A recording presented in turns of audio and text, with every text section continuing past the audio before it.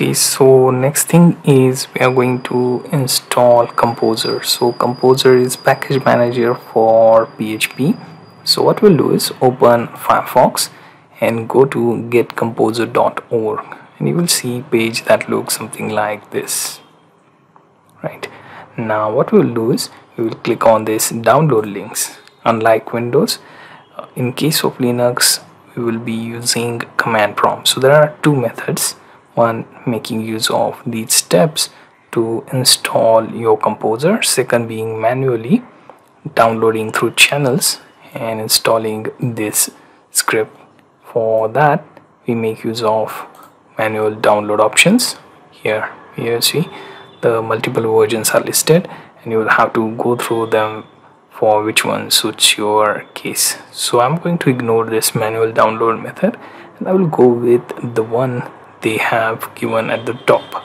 So here, first thing, we will open our terminal. Okay, now let me put it here so that it's easy to view. Next is we will copy this first line. Okay, so first thing, select this line, copy, then open your terminal and simply paste it here. Right, then use backspace to get rid of that quote. Okay, and add it back again. So often what happens is that we copy something from web page, and then code could be often this slightly changed due to UTF-8 encoding. So make sure to check that while you copy paste from website. Next thing, simply hit enter. Okay, now that it has managed to get the Composer dash setup, it will return with blank prompt. Next, you can verify if that file is genuine. So simply copy this line, right, come back to terminal, paste it again. Okay, to make sure to check the last code. Okay, if it's fine, then hit enter. So installer is verified. So now what we'll do is we will go to step 3 and get our Composer. So PHP space composer dash setup.php. You can even skip this second line. From first you can go directly to third.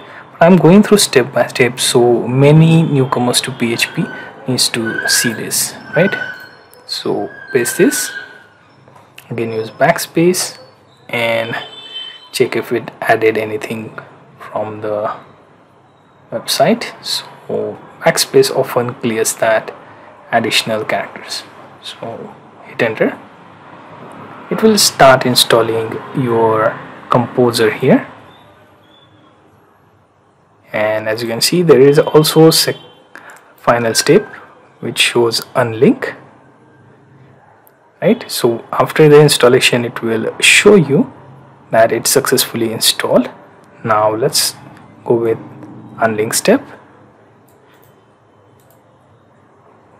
Come back to terminal, paste, then again use the code and hit enter, and as you can see it has also managed to unlink.